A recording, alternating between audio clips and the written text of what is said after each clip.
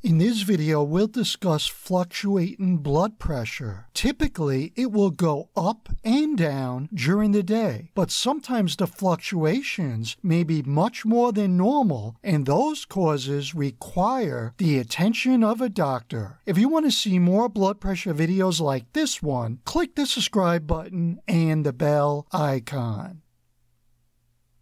Let's get right to the content and start with the causes that are more typical, like the time of day. During the night, your pressure is typically lowest while sleeping. Your body and mind are more relaxed, with no outside distractions. While in a good sleep, your heart rate will lower also. Early in the morning, your pressure will start to rise as your biological cycle is heightened by things like daylight, and stress hormones like cortisol and adrenaline starts to rise, preparing us for the stresses of the day. During the day, your pressure can fluctuate depending on your daily activities, like what you eat or drink. Coffee causes a short-term rise, and if you eat certain foods, like ones high in tyramine, it can cause spikes. Tyramine is found in processed meats, cured meats, aged cheese, and fermented or pickled food. Another cause in fluctuations is if you're unable to use the bathroom and you have to hold it in for long periods of time. And if you move into a cold environment, like in the winter, the cold may cause your blood vessels to constrict, which raises blood pressure, and warmer temperatures like a warm bath can lower it. A stressful situation can raise your pressure, like running late for an appointment, having to see the boss at work, or visiting a doctor, also known as white coat syndrome. If you exercise, your heartbeat will increase and beat harder so it can supply more oxygen to your muscles. Now let's move on to the more serious causes of fluctuating pressure, like pregnancy. In the beginning stages, a woman's circulatory system expands quickly, which can cause low periods of pressure during the day. And pregnancy complications like infections, internal bleeding, and endocrine issues can wreak havoc on fluctuations. Another cause is diabetes, when nerve damage on internal organs or swings in blood sugar levels can cause low blood pressure and then have it reverse back up to normal. If someone has a cardiovascular disease like heart valve problems or a low heart rate, it's very possible they'll see inconsistent readings. And if someone has high blood pressure, they may see a bigger spike during exercise than someone who doesn't. And if you're on medication for a cardiovascular problem, different medications, dosages, and the time you take it can change your pressure. Unhealthy kidneys can cause fluctuations because they play an important part in regulating it. Thyroid problems can cause a rise in pressure or a drop depending on which thyroid problem you have. Dehydration typically will lower pressure, but recent research has shown it can also raise it. Smoking can cause short-term spikes all day long, and medications for certain conditions can cause fluctuations, like antidepressants, painkillers like Advil or Motrin, cold medications containing stimulants, and erectile dysfunction medication. If you want to find out if that lowers or raises your pressure, you could click on my video about it right here. If you found any value in this video, click the thumbs up, and I wish you and your loved ones the very best.